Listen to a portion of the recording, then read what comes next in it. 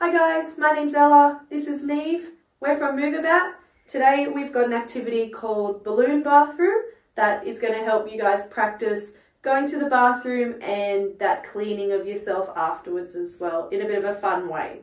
So all you're going to need is a balloon, some shaving cream, some toilet paper, a chair and just a little piece of sticky tape as well.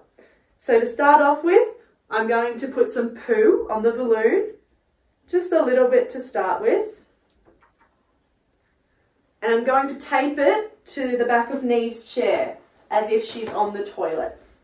I'm going to put it about mid-height so she can practice that long reach around when she practices to wipe.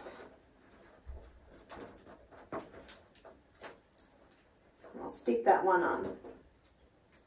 Alright, now Neve's going to use her toilet paper and reach all the way back around to try and clean herself properly.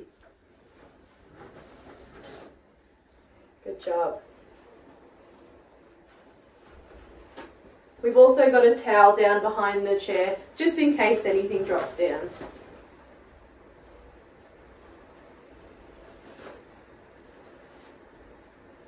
And Neve's going to wipe until she thinks it's all clean, and then we'll check it out and see how she went.